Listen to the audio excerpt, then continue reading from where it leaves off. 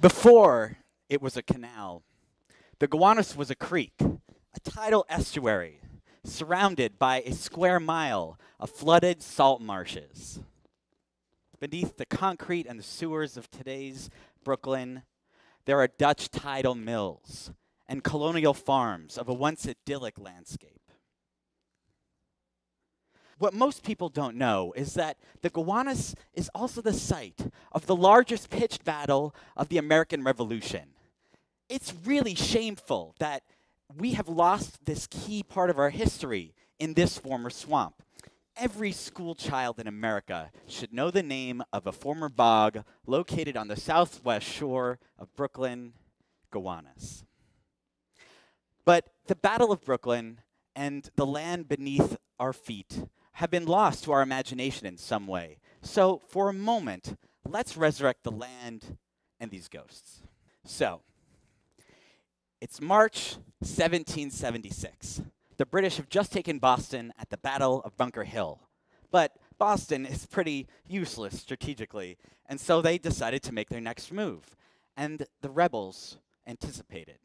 John Adams writes to George Washington, and he says, New York, as the nexus of the southern and northern colonies, is kind of a key to the whole continent. And from the British perspective, Long Island was the only spot in North America worth carrying on this war with any efficacy. With its fertile plains, you could feed an army for months without any support from England or Ireland. So it was pretty clear where the British were headed next. But the question is, where were they going to land? And how many people would they bring? No one could really know. They might go to the west coast of Manhattan, near 23rd Street, farther north, perhaps, near the Harlem River. Or would they go to the shores of Brooklyn? And so Washington, perhaps foolishly, split his forces between New York, or rather Manhattan, and Brooklyn, with the East River between them. Now, in Brooklyn, on the heights of Columbia, which we today know as Brooklyn Heights, there was a hill, and it was the perfect vantage point for covering the strategically important East River. From this hill, you could see all of the water and lower Manhattan, and if you put guns there, it would be a perfect place for artillery and for defensive protection of this land. And down south in Red Hook, Fort Defiance, another strategically important spot to cover the East River. Now, this peninsula that these hills were on was known as the Brooklyn Neck, the nexus of the village of Brooklyn, the Wallabout Bay, and the Gowanus below. And to the east was the Prospect Range, a series of hills that run from today's Bay Ridge all the way past Jamaica, and it was a perfect natural rampart for protecting the outer extremity of the Brooklyn Neck. At its most narrow point, Washington ordered an earth wall to be dug and built by local slaves and soldiers. And then finally, below it, was the impassable bog of the Gowanus Creek. Surrounded by salt marshes, it was the perfect natural protection that only an idiot would cross, because when you have pounds of gear and a gun, you're not going to dive into a 20-foot bog. June 25th. 1776, the first wave of the British invasion sails into the harbor of New York. They immediately land on Staten Island and are followed by another wave and then another, the final bringing 8,000 mercenaries from the Hesse region of Germany. This tipped the scales, 32,000 British and Hessian forces in the Bay of New York. Compared to Washington, who only had about 14,000, he was completely outnumbered and had even less troops than he'd expected. He spread all of his forces between the Verrazano Narrows and all the way up to the Harlem River, but with the highest concentration in the Brooklyn Neck, about 5,500 men. Finally, August 22nd, 1776. The British frigates Phoenix, Rose, and Rainbow sail from Staten Island to today's Fort Hamilton, then known as Dennis's Ferry, and begin to shoot cannons into the hills. They do this to clear away the rebel presence. Then they land 75 flat-bottom transport boats, 22,000 soldiers by 12 noon. This was the Brooklyn equivalent to the Normandy invasion. General William Howe, leader of the British land forces in North America, had a strategy, and that was to take the Brooklyn Neck, hold the East River, and control the food supply. Washington had his forces prepared in the stronghold of the Brooklyn Neck. Outside of the Brooklyn Neck, in the Prospect Range, there were 3 passes where the Americans felt the British would attack. And so they prepared accordingly, defending them with as many men as they could. On the evening of August 26, 1776, the British forces mobilized. 2 units marched northwards towards 2 of the passes. 1 unit, though, moves east, goes the long way around, totally away from the action. These forces, the first 2, meet the American defense in the hills of Greenwood Cemetery and today's Prospect Park. The first in a watermelon patch, and the second a group of Hessians in the Flatbush Pass, which is today on the run around Prospect Park if you ever go there. These 2 forces exchanged fire well through the evening into the next day until about 9 o'clock in the morning. And then at that moment, the military drums echoed through the hills as a column of 10,000 men descended onto the American forces. They surrounded them on 3 sides, a classic flanking maneuver designed to overwhelm your opponent.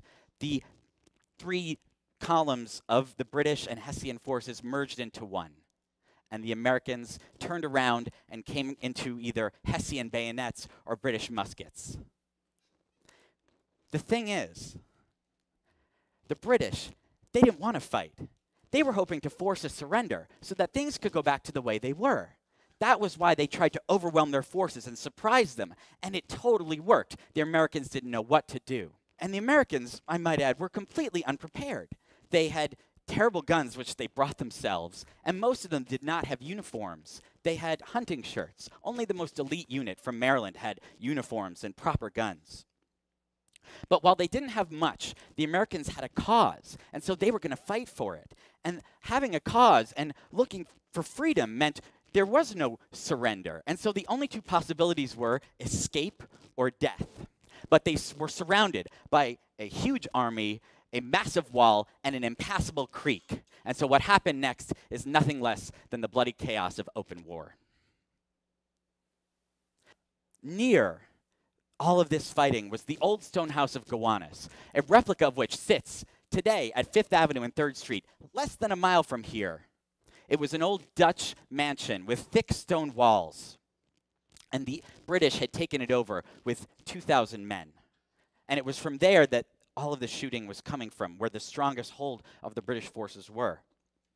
Now, one brave but foolhardy American general, nicknamed Lord Sterling, but his real name was William Alexander, he saw that the only way for the rebel forces to escape was to cross the impassable Gowanus Creek, there being no other way to go. But he also knew that in order to protect the last of his men from the British would be to take that house. So essentially, he planned a suicide mission. Sterling gathered the remaining elite forces from Maryland, today known as the Maryland 400, and they got together into one small group and attacked the old stone house. 3 separate waves, eventually knocking the British out of their position despite being outnumbered. Many, many, many of these soldiers died. Walt Whitman, great poet of the American experience, can describe this moment far better than I can. And this excerpt from his poem, The Centenarian Story, from his indelible Leaves of Grass. I tell not now the whole of the battle, but one brigade, early in the forenoon, ordered forward to engage the redcoats. Of that brigade I tell, and how steadily it marched, and how long and well it stood confronting death.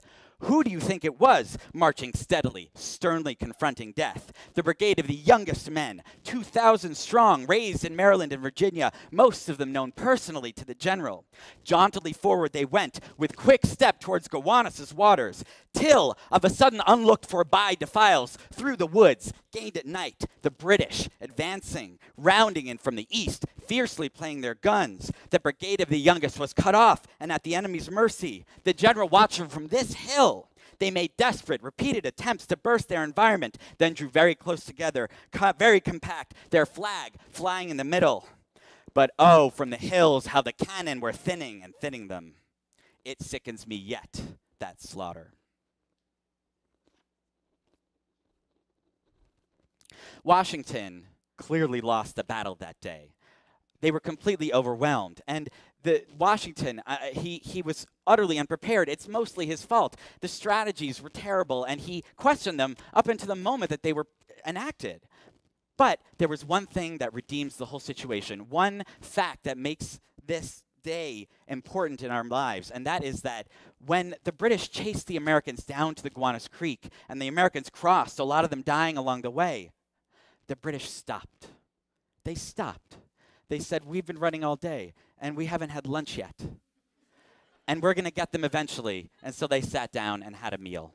Now, of course, this moment, this barrier of the Gowanus, allowed the Americans to have a day and a half.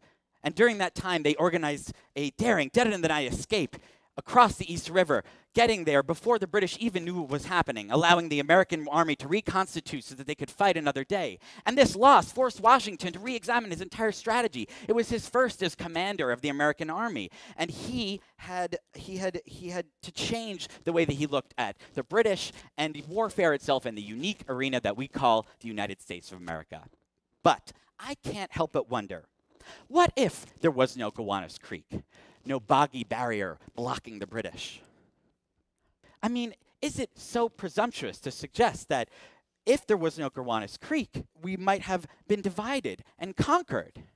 Historians may be infuriated by the suggestion, but is it so ridiculous to suggest without the Gowanus Creek, there would be no America?